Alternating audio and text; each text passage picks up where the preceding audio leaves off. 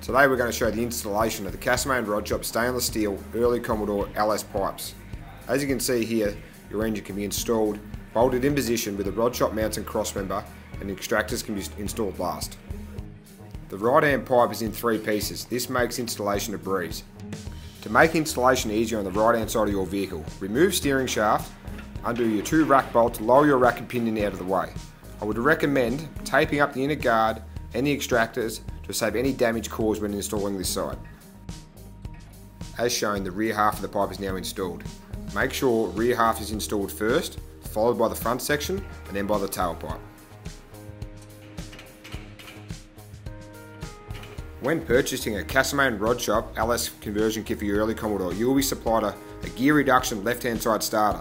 The starter motor is not to be installed until the left hand extractor is in position. The left hand extractor will need to be installed from underneath the vehicle. To make life easier, if you have access to a car hoist, or worst case, make sure you install some jack stands and jack the vehicle to the correct height. In the same procedure as the right hand side, we recommend taping, bubble wrapping to all your painted surfaces or extractor to save any damage. Now your left hand and right hand side extractors are installed, it is time to connect the rack and pinion by the 2 bolts and the steering shaft back in place.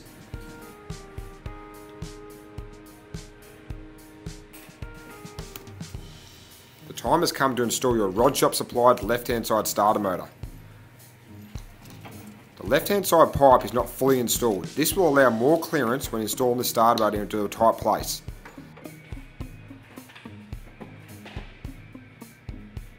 You have now reached the final stage of installing your Rod Shop LS pipes.